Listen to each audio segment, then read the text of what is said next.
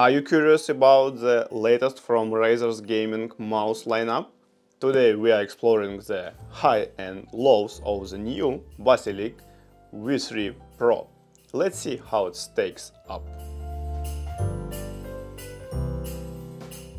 Hello fellow gamers! Today I'm taking a closer look at the Razer Basilisk V3 Pro, and I am diving into what makes it unique, and I want to discuss with you if it's worth the hype and obviously if it's worth the price. The Basilisk V3 Pro keeps its classic ergonomic shape from the previous version of this mouse, aiming for the, first of all, comfort.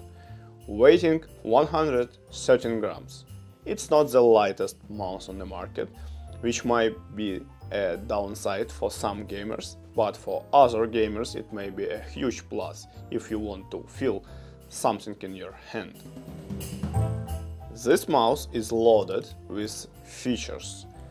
First of all, 30K sensor, chroma lighting, which is synchronized with other Razer devices.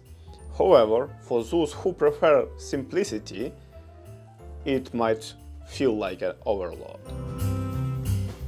The scroll wheel's smart reel mode is really innovative, but it can take some time to getting used to, because it automatically may switch from slow speed to fast scrolling. The onboard storage is a plus, because you can save your settings, your profiles independently of the software, and you don't need this Razer software after you will set up your mouse. The glides offer a smooth movement, you know.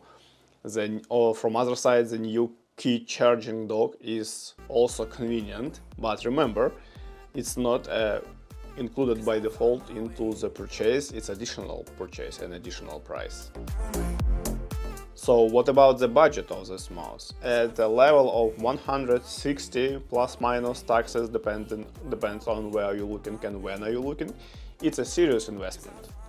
For those seeking top-notch tech, it might be worth it, so it's my opinion. But if you are budget conscious, it's a hefty price tag. So what about battery life?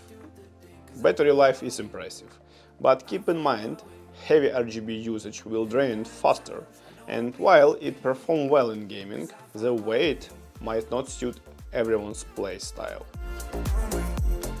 The Basilisk V3 Pro is a mix of high-end features, but also it's a few very small potential drawbacks, depends on your preference, nothing from technology point of view. It's all about what you value in gaming mouse. Is it right fit for you? As always, only you can decide.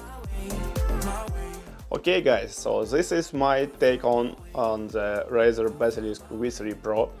Thanks for tuning in, and as always, if you found this video is useful, drop a like and subscribe for more honest tech reviews. Catching you up in the next video, and happy gaming!